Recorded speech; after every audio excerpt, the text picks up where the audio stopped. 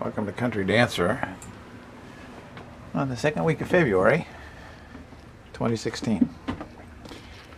This morning when we got up it was minus 13 degrees. It's still pretty close to that outside right now, although it's it's up to 40 degrees here in the cockpit. Now in the cockpit and the whole top sides, every place on the deck, we have covered the entire deck with 10 inches of fiberglass bats. That's looking forward down the tunnel of our shrink wrap at the 10 inches of insulation covering the deck, the cockpit seats. There's foam down under our feet, foam down underneath that wood floor, fiberglass bats down in the settees. We've filled them with foam, made a little plywood door so we can kind of keep the weather out.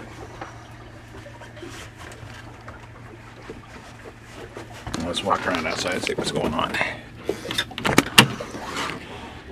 So there's a gangplank. We've had to move the boat away from the dock to be able to have enough water under the keel to float.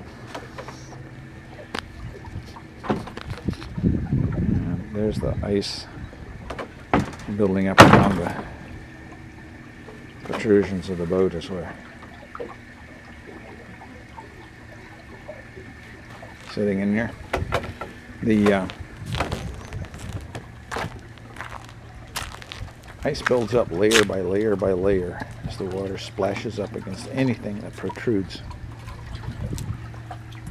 See this ice build up around the bumper and the sea smoke coming up off the water.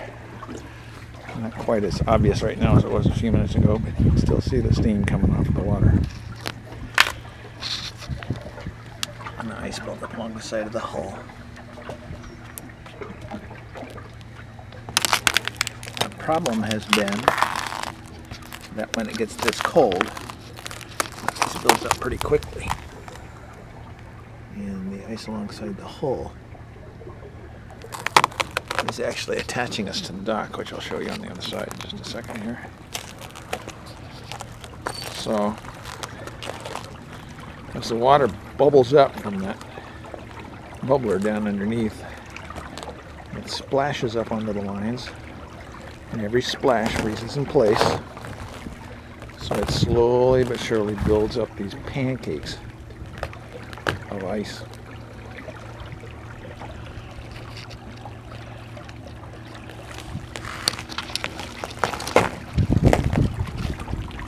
So what we're going to do is we're going to go around the other side so you can see a little bit. Duluth in a normal winter gets 81 inches of snow. This year we've had probably 30 inches maybe, but no more than 18 inches at a time. El Nino keeps thawing it off as fast as it falls. So again, we can see pretty easily the sea smoke blowing across the water. And everything is growing ice out away from the pilings and alongside the hull. You can see that the ice there is maybe 2 inches thick, growing off of the foam along the side of the hull. I'll have to come out and break that off. It gets too thick and I can't break it off at all.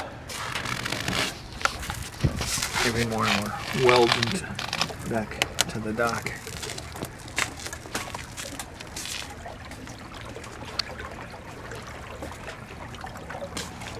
I can never get enough of these big pancakes of ice that grow right off of a line sticking down to the water. Or back here, this is just a strap that's going under the boat to hold the shrink wrap and the foam in place. And the ice builds out and builds out and builds out of those little tiny protrusions.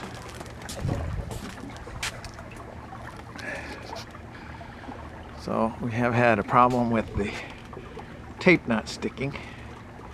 So I've had to retape a lot of places. And there's our heat exchanger with its icicles as it pulls the moisture and humidity out of the air down below. Puts it out here.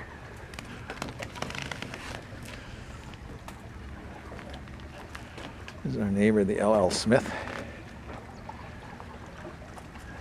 Spirit Lake Marina, Duluth, Minnesota, February 2016.